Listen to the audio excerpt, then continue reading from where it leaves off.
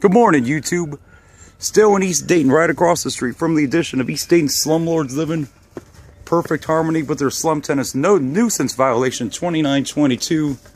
House is not secured at all. The neighbor next door said this house has been abandoned for a long time. Not surprisingly.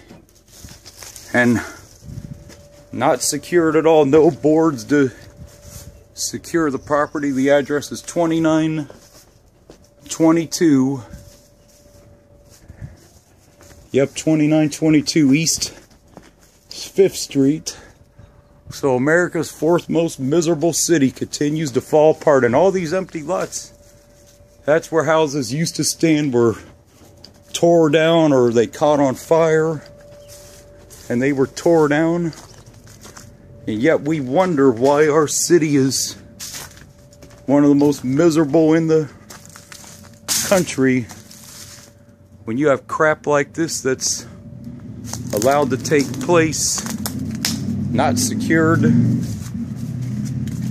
nothing done with it, just is falling apart. And there's still a few people living back here too. Yeah, you can tell right here, empty lot where there undoubtedly used to be one or two houses, and right over there too.